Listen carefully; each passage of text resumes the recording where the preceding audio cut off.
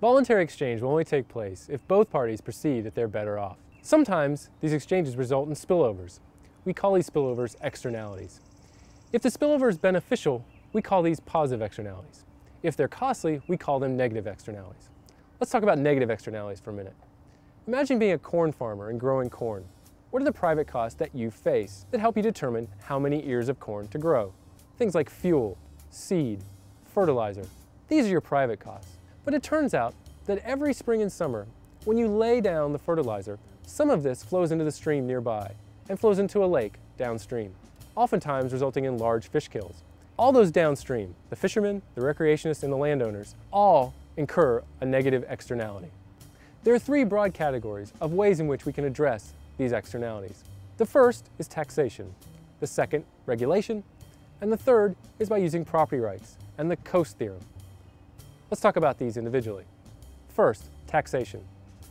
Economist A.C. Pigou first suggested that we could impose a tax on the producer that would reduce the amount of production of whatever good is that's producing the negative externality. The benefit of this, of course, is that we would reduce the amount of negative externality being imposed downstream.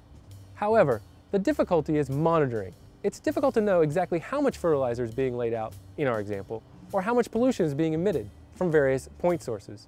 And so the monitoring costs are quite high. The second way that we can address externalities is through regulation. There are many examples, let me name two. One is through technology-specific methods. This is where the government requires producers to use a certain technology to reduce pollution or emissions. The benefit is that monitoring costs are quite low. You don't need to have somebody out there constantly monitoring the amount of emissions because you know that technology is present and working. The downside is that it reduces the incentive for firms to find innovative ways to further reduce their emissions. The second of these regulatory methods is by simply restricting the quantity produced, either of the output or of the pollution being produced through production. The benefit of this, of course, is that now firms have reason to find innovative ways to reduce the pollution. The difficulty is that the monitoring costs are quite high. The third broad way to address externalities is the property rights solution suggested by economist Ronald Coase. He said if property is well defined, divisible and defendable, and negotiation costs or transaction costs are low, simply by assigning the property right, we can overcome the externality. Well defined, divisible, and defendable. These are the three characteristics that you must have in order to have a fully functioned property rights solution. Well defined. What is the object over which the owner has rights? In what manner may this owner exercise his or her rights? Divisible. Are these rights separable, and can they be traded? Defendable. Are these rights enforceable?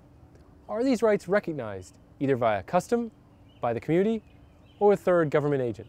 Let's go back to our example. Let's assign the property rights of the lake to the farmer. You may first imagine that the farmer doesn't change his or her behavior. However, now the fishermen and recreationists downstream can negotiate with the farmer to reduce the amount of fertilizer that he or she lays on the field. This reduces the amount of fish death downstream. We could also, conversely, assign the property rights to the fishermen, whom you may initially think would require the farmer to stop using fertilizer on the land. However, now the farmer has the incentive and the knowledge to negotiate with the fishermen downstream. The fishermen will allow some positive amount of fertilizer, but not as much as before. In each scenario, we come to a solution that internalizes the externality, or overcomes it. The fisherman and the farmer now know the cost of the externality and are able to negotiate in order to overcome it. The benefit of this to other regulations is that the monitoring costs are very small. Not only that, there's an incentive for either the farmer or the fisherman to find ways to reduce the negative impact on social welfare. Coase theorem overcomes these monitoring costs by using local information that is not available to an agent determining the taxation or regulation.